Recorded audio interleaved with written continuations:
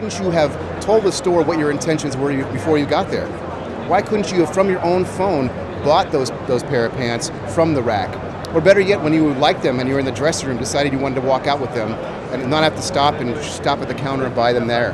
The one thing that the GSMA is looking to do more in the next year is engage wider within the wider ecosystem, and retail is one of the key areas that we're looking at. So we're actually engaging with a lot of the bigger retailers and the associate industries like vouchers and couponing.